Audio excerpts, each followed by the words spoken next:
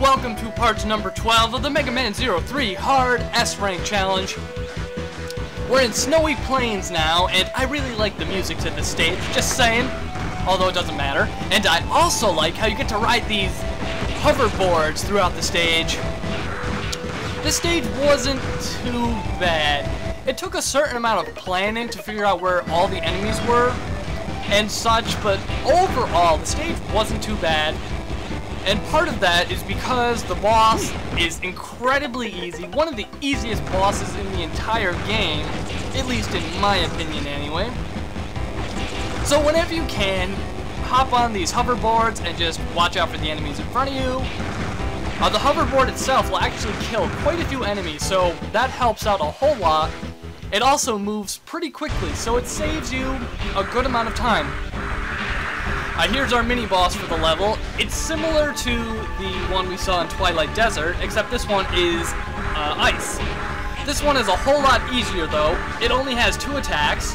When it appears on the right side, it will shoot out a bunch of snowflakes, which are very easy to kill.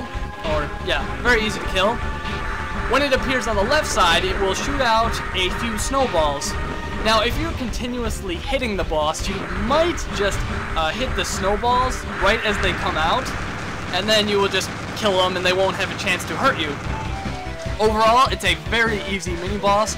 You shouldn't have too much trouble with it. You may take a hit, but you shouldn't take multiple hits. And if you do, you might as well restart. The second half of the level is filled with these green hornet enemies, as well as these... I don't know what these enemies are. The ones that spawn a bunch of purple flying enemies. These ones, and they're not too bad. Don't worry about them. Just remember where all of the hornets are, and you should be okay.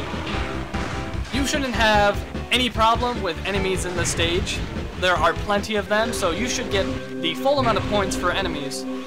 And also, the time limit isn't too strict. I think they designed it keeping in mind that you would be going on foot the entire time, but if you ride the snowboard, or not the snowboard, the hoverboard, you should be okay.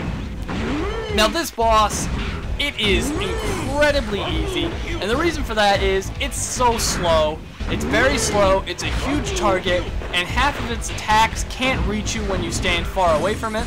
And then it does things like this, where it just walks across the level, or the room, and that just, it makes the boss very easy. And its health bar, it's the same as every other boss, only 2, so it goes down quickly. You shouldn't have any problems with this boss. You shouldn't have too much trouble getting a 100 on this stage. However, I do not. I get a 99, which is okay. I don't mind taking a 99. A 99 is good.